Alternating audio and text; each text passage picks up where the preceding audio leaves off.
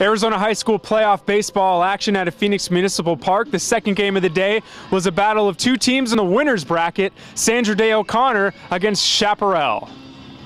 Chaparral gave OConnor all they could handle right from the start. With the bases loaded in the first, Michael Gonzalez for OConnor would walk, senior Jeremy Wolf making it 1-0. But that was all the Firebirds would get after one.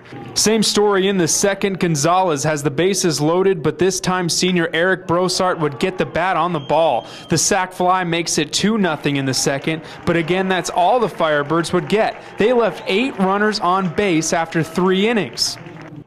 But then Chaparral would get a big fly from this big guy. Dylan Cousins, already headed to U of A, hoping to play football and baseball, sends that ball to Tucson, makes it 3-0 Chaparral.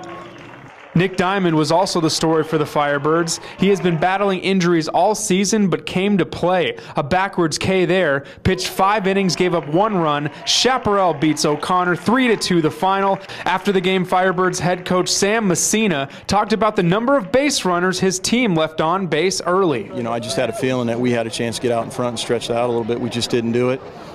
Give their kid some credit. He made some pretty good pitches in those situations, and you know, for whatever reason, we just didn't get that hit. We've been getting it most of the year, but we just weren't able to get that big hit early on and kind of stretch that lead out. But give a lot of credit to Coach Baumgartner and his group of kids. They play exceptionally hard and well. So being undefeated to this point, does it help you going forward? Is that crucial for you? Oh, absolutely, because you're able to save pitching. So we're able to get our guys rested, and you know, the way we look at it, we're one win away of the next 2 games of getting into the championship game. From Phoenix Municipal Park, this is Jared Cohen for ProsToPreps.com.